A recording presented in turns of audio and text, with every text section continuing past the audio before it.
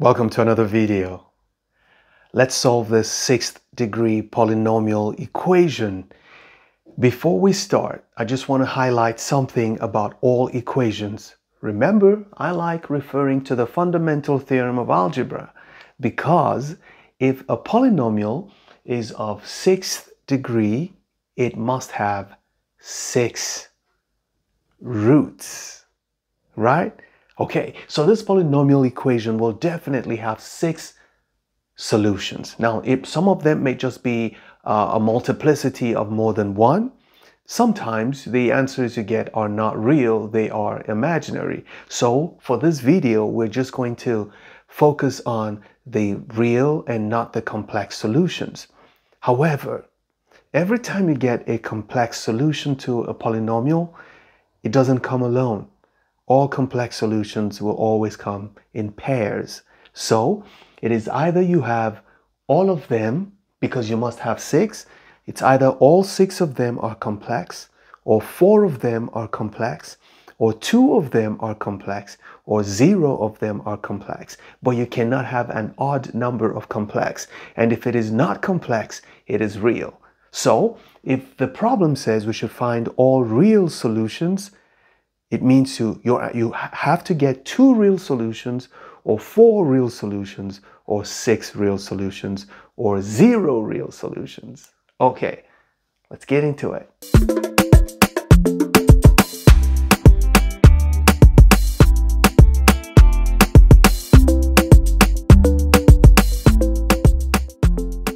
Obviously, this problem was designed in such a way that the degree of this is twice the degree of this, and that's when you start thinking of a quadratic, because that's what a quadratic equation would look like. So let's start and say that we have n to the 6th minus n cubed minus 2 will be equal to 0. And then we say let's do y. Let y be equal to this, which is the lower degree, n cubed.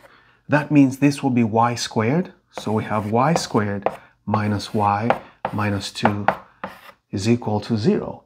And if we factor this, we're going to end up with y minus 2 times y plus 1 is equal to 0. Right? So it means that y minus 2 equals 0 or y plus 1 equals 0, giving us 2 possible solutions. Y is equal to 2 or y equals negative 1. So what do we do with this? Remember, we made the substitution that y equals n cubed, and that's where the beauty of this whole thing shows up, because we don't know now how many. We only got 2 solutions, but since y equals n cubed, we know that n cubed will be equal to 2. Which means n cubed minus 2 is equal to 0. Now, how many solutions does this have? Because remember, we're trying to solve for n. This must have 3 solutions. Yeah, it doesn't look like it does, but it has 3 solutions actually. So what do? Well, anytime you have a cubic equation, try, if it looks like this especially, you cannot factor, try to write this as a difference of 2 cubes. So what I'm going to do is, I'm going to write this as n cubed minus, I'm going to write this as a cube, which is going to be, but what can I cube to give me 2? Well, it's going to be the cube root, or 2 raised to the power 1/3 cubed. This takes this out and you still have this, but now I have a difference of 2 cubes. And what does this tell me? Let's divide this in 2. If I have to solve for this, factoring, remember this factoring, that a cubed minus b cubed equals a minus b times a squared plus ab plus b squared. This is what we're going to use. Okay, the formula for difference of 2 cubes. It's important that as a math student, you don't forget this. So here we go. We're going to use it here. So this cubed minus this cubed is going to be equal to this minus this. That is n minus 2 to the 1/3 multiplied by a squared, which is n squared, plus AB, which is n times this, which is 2 to the 1/3 n, plus the square of this. If you square 2 to the 1/3, it gives you 2 to the 2/3. And you have 0 on this side, right?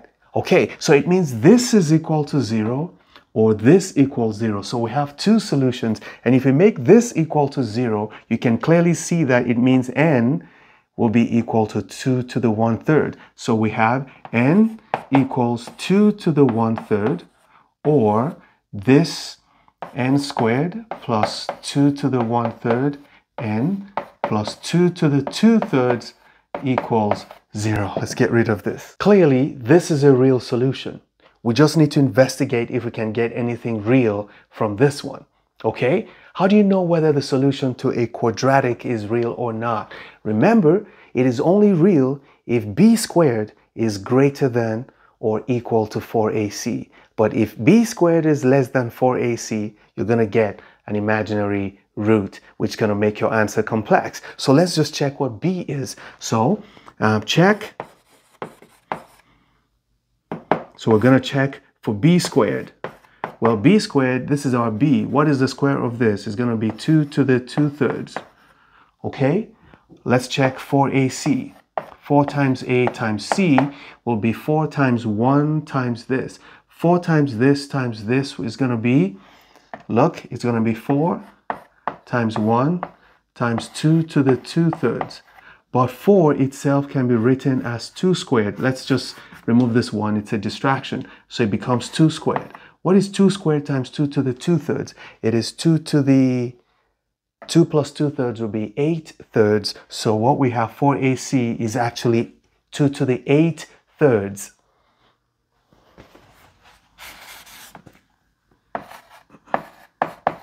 So which is bigger? Is it b squared or 4ac? Clearly 4ac is bigger than b squared. So since b squared is less than 4ac, this solution cannot be real. There are no real roots. So this is the only real root we can get here. We got one option here. Let's move on. So we're done with this one. Let's go to this one. Similarly, so we have n cubed equals -1. That means that n cubed plus 1 equals 0.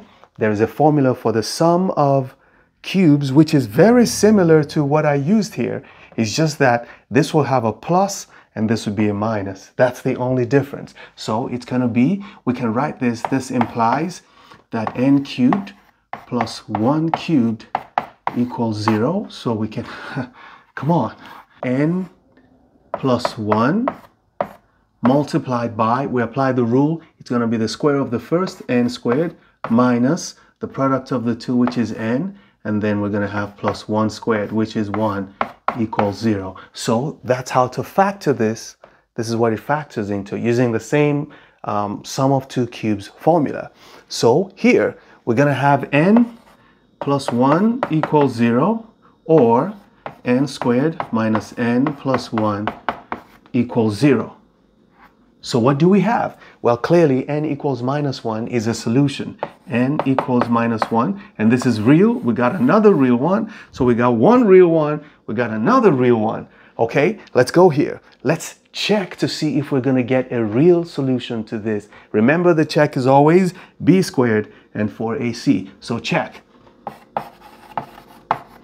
Okay, we're checking this one. What is b squared? B squared is -1 squared, which is 1. What is 4ac? Let's put 4ac here. 4ac equals,